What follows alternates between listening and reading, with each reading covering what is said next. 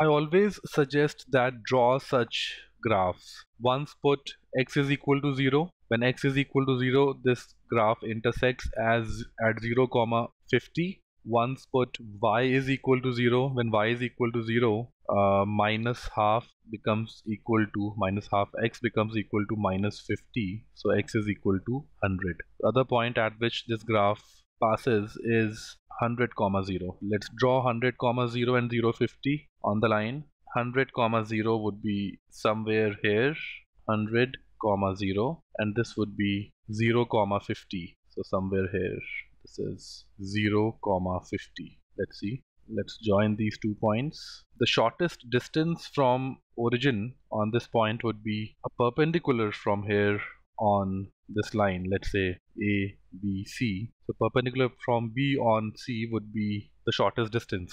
Okay. Now let's try solving it. One way, there are many ways of solving it. One way that I can think of is to find the area of the triangle. Area of triangle is half into 50 into 100. Okay, so that's the area of triangle, half into AB into BC, and this, we should get the same value when we do a half into, let's call this perpendicular P, into, where P is the shortest distance we require, into AC. What would be the value of AC here? AB is 50, this is 100, so 50 square plus 100 square.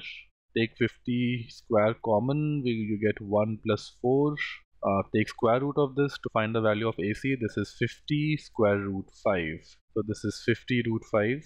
So half into P into 50 root 5 should still give me the same value of the area of the triangle. Half and half get cancelled. 50 and 50 gets cancelled. P is equal to 100 upon root 5, which is 20 root 5. 20 root 5. B is the right answer. Remember, there are many ways of finding the value of P here. This is just one way of doing it. What's really important in this question is to imagine this and derive at this possibility that this is 50, this is 100, and we have to get to the value of P. Then there are many ways of doing it. B is the right answer.